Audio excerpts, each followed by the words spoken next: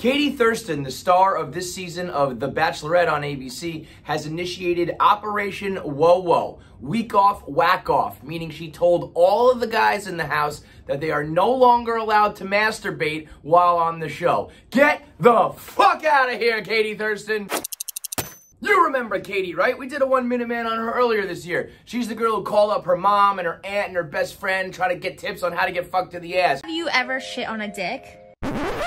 She's the girl who showed up to her season of The Bachelor with a vibrator in her hand. She's the girl who apparently has a separate P.O. box because so many fans send her so many vibrators, she needed a whole separate mailbox for them. And this girl is going to tell a bunch of guys that they can't jerk off anymore?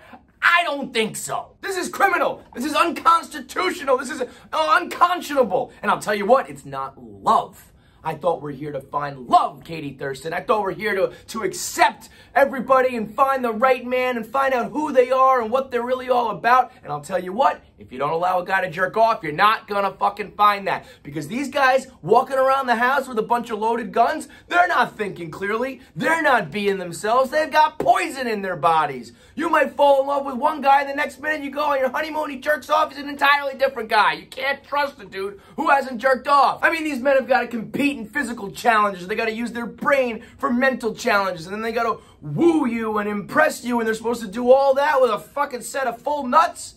No way, Katie Thurston. If the tables were turned and there was a bachelor telling a whole house of women what they can and can't do with their bodies, oh, the think pieces we'd read, the outrage we'd see. Denying a man the right to jerk off is like denying a man the right to breathe. It's like telling his heart not to pump blood through his body. And I'm telling you, Katie Thurston, I don't think you've thought this one through. I know what you think you're doing, but it's not what you want. You don't want these guys running around with boner brain for two main reasons. Number one, they're going to start to promise you the moon and the sun and the stars because they're going to do anything to get their rocks off. And when they do, they're going to forget about every fucking promise they made and every fucking thing they said because they got an empty sack and a clear brain. And number two, it's just flat out dangerous. You put 30 guys in a house and tell them they're not allowed to release, and it's going to get straight up violent. It's going to come to blows unless you start giving out some. Because at the end of the day, these are all just red-blooded American boys who want two things. They want a little bit of love, and they want to get their rocks off. And honestly, they want three things. They want fame and a lot of Instagram followers, and that's why they're on The Bachelorette here.